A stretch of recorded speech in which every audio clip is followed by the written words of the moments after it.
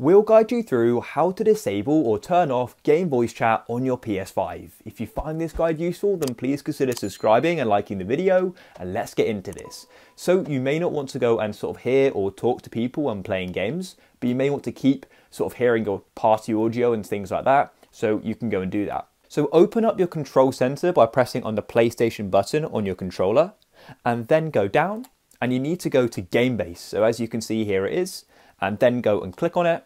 And then you need to go and press on the options button on your controller, which is this one here. So click on it, and then you can click on go to Game Base, and then go over to the far right, which has got these, which is called Game Base Settings. It's got like 2 lines there. Click on it, and then you can click on Voice Chat Settings, and then we've got the option here for Mute Game Voice Chat. So all you need to do is go and click that there, and it'll be muted if it isn't already, and that's it. Then you can go and have that muted, and you don't have to listen to other people when playing your games. If you found this useful, then please leave a like.